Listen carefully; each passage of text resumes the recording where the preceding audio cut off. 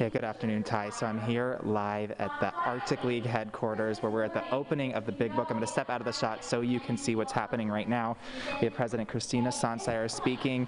She just announced the first entry of the Big Book for 2020 by Jim Vondrasek, a retired Swift Glass employee, $6,000. They just kicked off this campaign season. It's his 45th consecutive year for Jim, and they're stressing just to get the applications in as soon as you can. That's why they're giving us a whole extra month on this season here, so you can get the applications in. And coming up on 18 News tonight, I'll let you know, I'll talk to Christina and we'll let you know all the challenges they're expecting to face in the next coming months, but they're just so happy to be open and be able to continue on as usual. Right now, reporting live at the Arctic League headquarters for 18 News, I'm Grant Chungo.